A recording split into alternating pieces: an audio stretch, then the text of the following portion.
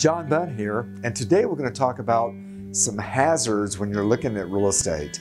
And these hazards come in the form of insects. And the first one is the ant. You want to watch out for the ants and their ant hills. You want to watch where you're walking and stay away from their mounds. The next thing is bees, wasps, and hornets.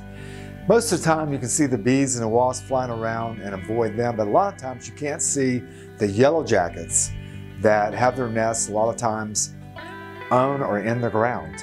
And you want to avoid those because they really hurt. And you want to wear a repellent, and you do not want to wear like strong perfume, which attracts them. The next thing is you go in the house, you want to watch out for the black widows and the spiders and brown recluses, especially in the garage and basement. And you could also, if you go into these houses when you get home, make sure you shake your clothes out and make sure there's nothing inside those. The next little guy that you want to worry about is the saddleback caterpillar. You want to make sure that he doesn't get attached to you and get on your skin. And then of course there's scorpions. Scorpions are outside and inside.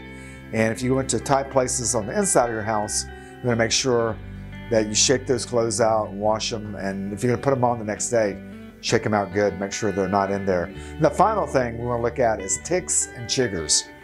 All over the place in Georgia, so you have to really watch out for those. Wear light colored clothing so you can, if they're on you, you can see them, you can take them off. But the best way to avoid ticks and chiggers is to spray yourself with a repellent.